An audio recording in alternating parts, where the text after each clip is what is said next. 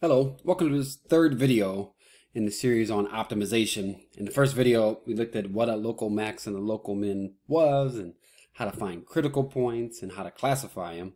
In the second video, we looked at an example of that. Now, in this third video, the last of the series, we're going to look at absolute maximum and absolute minimum values. First off, definition-wise, what is an absolute maximum?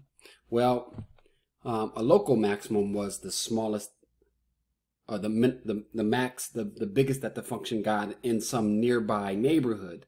But an absolute max is going to be the biggest that the function ever gets in some domain of the function, in the domain of the function.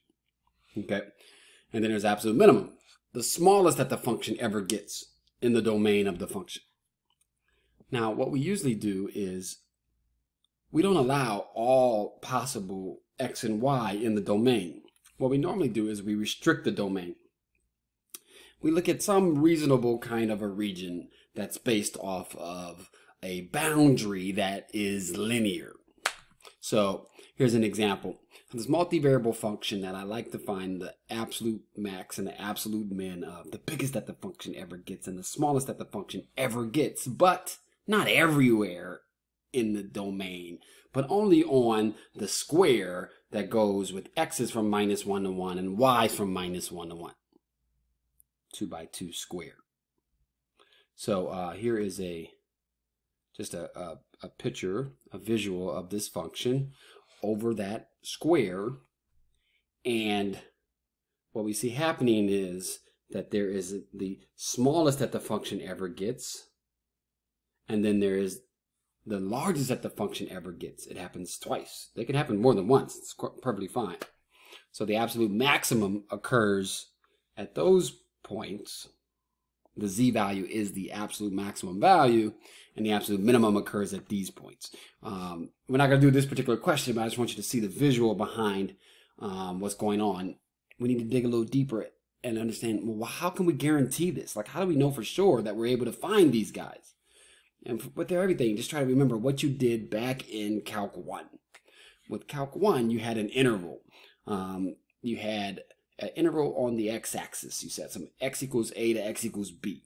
And what you did there was you went to find any kind of critical point that was inside of that interval, and that was a possible candidate to lead to an absolute max, an absolute min, or an absolute min. And then you had the endpoints. So now we need to do the 3D analog to that. Okay, so what made us guaranteed to have it back then was the extreme value theorem. As long as your interval was closed and bounded, that was enough to guarantee it. Just that it exists, not that how to find them, just that it exists. So now we need the 3D analog to that. So now instead of an interval, we have a region in the xy plane. We need that region to be closed. Now officially what that means is that it includes its boundary. But we also need that to be bounded.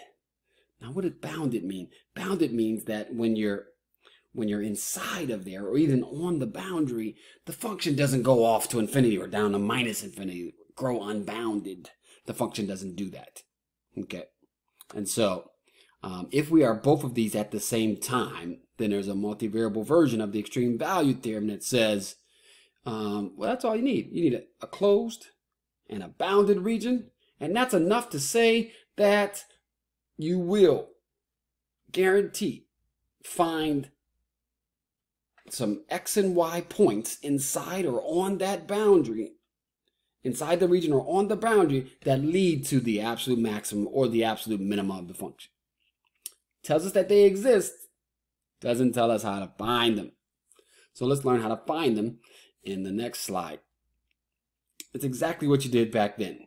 Okay, your first step, look out for critical points that are inside the region. They have to lie inside the region. Okay, if they lie outside the region, we don't care about it. Okay, we're talking about having some defined region in the xy plane, which is a sort of a restricted domain, it's called. So look for critical points on the inside. How do you find critical points? You know, back when we had done it just a few videos ago, it's about taking the x partial, taking the y partial, setting them equal to 0 simultaneously, possibly checking to see where they're undefined at, and that leads to a critical point. If that critical point lies inside, it gets included as a possibility to lead to an absolute max or an absolute min. Okay. Secondly, then we need to look on the boundary. And that's what we did back in Calc 1. We looked at the endpoints. Well, now it's an entire series of endpoints on the boundary. Now what happens there, since we're going to stick to nice linear boundary lines, you know, that makes the boundary, then what that does for you, it actually turns your function then, at least over that line, it turns your function into a single variable function. And it's a Calc 1 question. You could solve it without trouble, hopefully. So any of those guys that are on the boundary that lead to a max or a min, say your boundary is some kind of parabola. Your function is a parabola on the boundary. If there's a max there, you should include it. It could be possibly the absolute max or the other way around. So on the list if you're a critical point.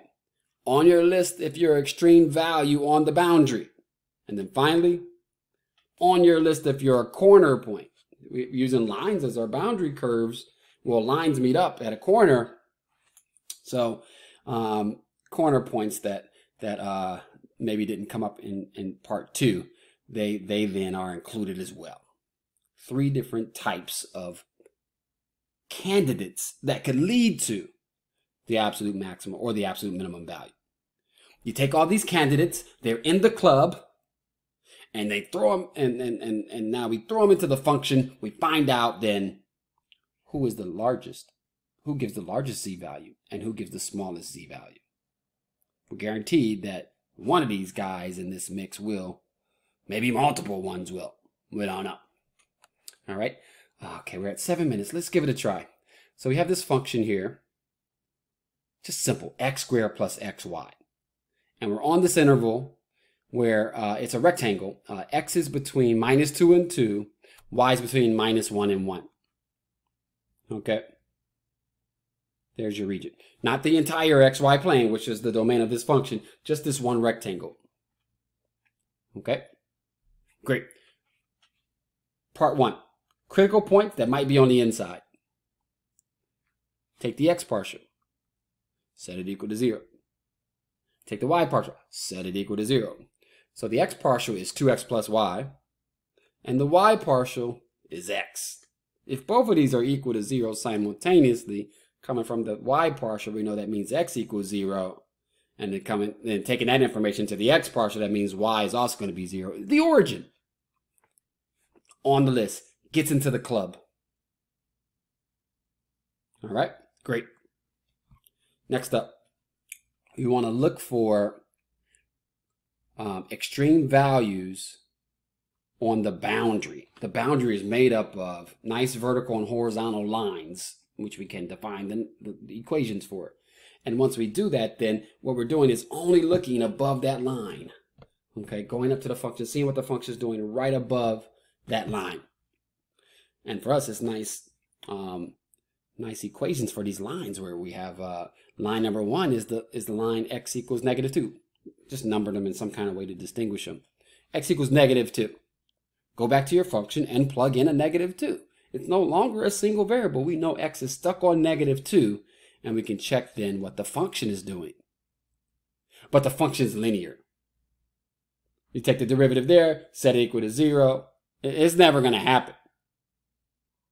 So line 1 has no extra extreme points.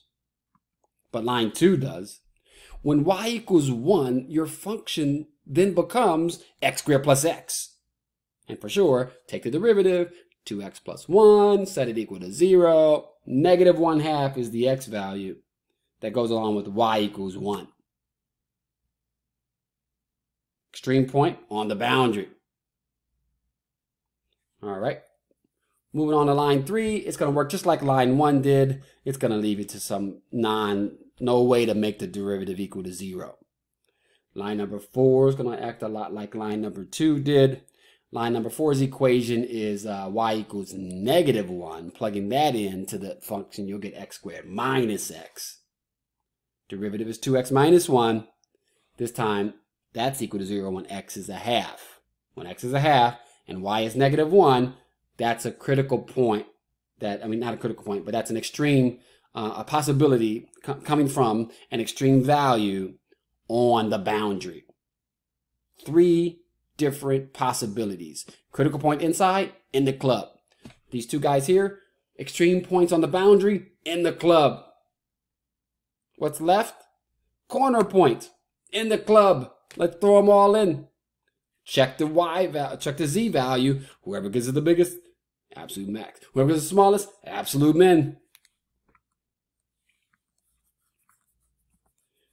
Okay, so critical points on the inside, we have the origin. What do you get when you plug the origin in to the function? A 0 out. Extreme points on the boundary, we had 2 of them. Negative 1/2 and positive 1. Positive 1/2 and negative 1. So let's do the negative 1/2 and positive 1 into the function. Negative 1/2 gives you for x, that gives you a 4th, and then you take away a 1/2 from that, you end up with a negative 1/4. And then positive 1/2 and negative 1 goes in, you also get a negative 1/4. Okay, great. Corner points. What are these corner points? I didn't label them before, but you know, we could figure them out, right? We have these guys here, -2 and 1, and -2 and -1, 2 and 1, 2 and -1. So let's do -2 and 1. Plug it into the function. 4 minus 2. You get a 2. 2 and -1. 4 minus 2. You get a 2. 2 and 1 be 4 plus 2. You get a 6. And -2 and -1, 4 plus 2. You get a 6. So, we're done. Who's the biggest? Who's the smallest? The absolute minimum value, -1/4, comes from those 2 points. The absolute maximum value, 6, comes from those 2 points. Sorry the video went over, but that's okay. Here is a visual of what we just did. This is the helicopter view, and I'm going to play the video and you'll get to see the rotation. And remember now, 2 corner points give you a value of 6. Those are the maxes. And then 2 points on the boundary give you a value of -1/4. It must go below this XY plane. The gray is the XY plane. And they must then be the min. Here's the video. There's your 6 and 6 twice. And then you can hard to see it, but it's below the XY plane there. We have those other 2 guys. There, you can see it better there. All right, great. That's it. We're done with this series of videos. 3 videos on multivariable optimization. What's up next? Same multivariable optimization, but with extra on top, a constraint. And it leads to what some feel is the most difficult section in this class, where we have Lagrange multiplier method. It's just an algebra minefield. In order to be able to solve an optimization question, find a max or min, absolute, but there is a constraint that must be true. All right, that's it for this video. Thank you for watching. My name is Nakia. Remember, helping you through this multivariable journey. And please comment down below, like and subscribe. And I'll be sure to reach out to me if you have any questions. If you want more resources, please just head to my website, CalcCoach.com.